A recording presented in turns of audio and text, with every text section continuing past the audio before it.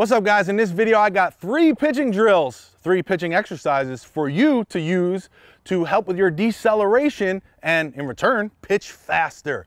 The question I got today is from N6A, and he asks, why do we have to decelerate speed and how turning our arm makes us speed down? I really watch your vids in a useful way. Thank you so much for that question. That's actually a great question because deceleration is so important, especially to keep us free from injury. The reason why we slow our arm down after release point is so that we can protect it, right? If we just let this arm whip through and we got a weak arm, we can really hurt ourselves. We can hurt our shoulders, we can hurt our elbows. The way deceleration works in the pitching delivery is we pronate through our release point and then into internal rotation. If we have good, strong muscles, deceleration muscles, good pitching breaks, if you will, then we can slow this arm down nice and easy after release point and we're not letting it whip through and tearing up our shoulder, right? So what are 3 pitching drills or pitching exercises that we could do to work on that, get better brakes, right? Because if you have a fast car, you don't want to drive a super fast sports car with bad brakes, do you? I don't.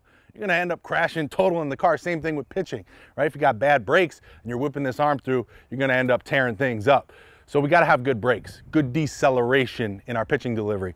A couple things you can do to work on that, right? These 3 pitching drills or pitching exercises. First is bands. Right? Band, everybody knows about bands. I hope everybody knows about bands. If you don't, you got to get yourself a pair because you can really work on your deceleration muscles, your arms, your shoulders, your elbows, everything that you need when you're throwing the ball. These are J bands. I have these on my website for sale. I'll leave a link down below.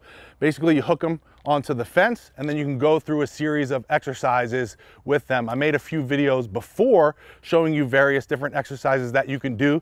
So I will link those videos down below. So after you finish watching this one, you can watch those and see some great exercises that you can do with your bands to work on your deceleration and in return pitch faster.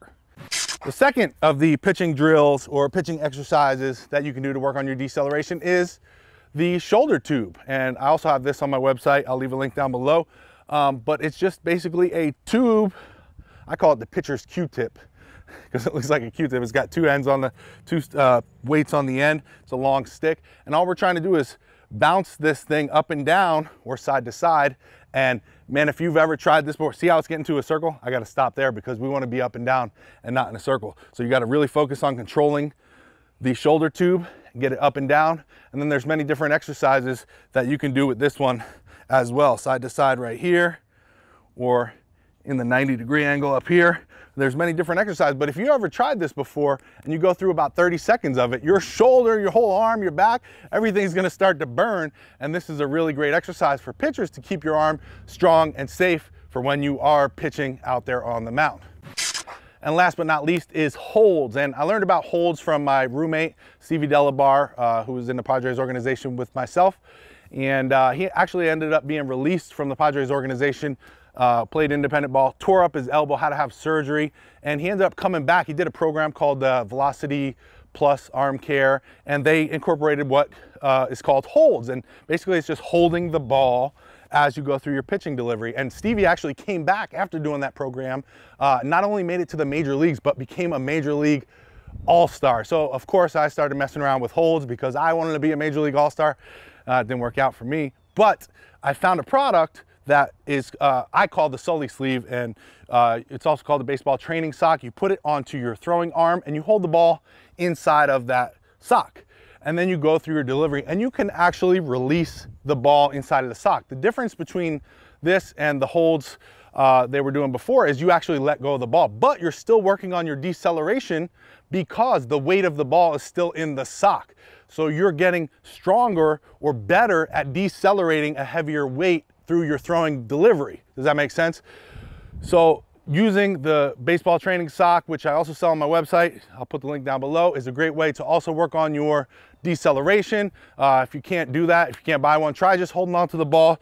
Of course, you can check out the Velocity Plus Arm Care program. It's out there somewhere.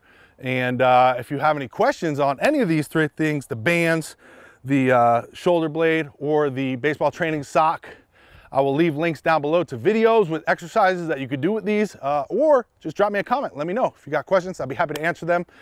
And I'll see you guys in the next video. Don't forget to subscribe if you haven't already.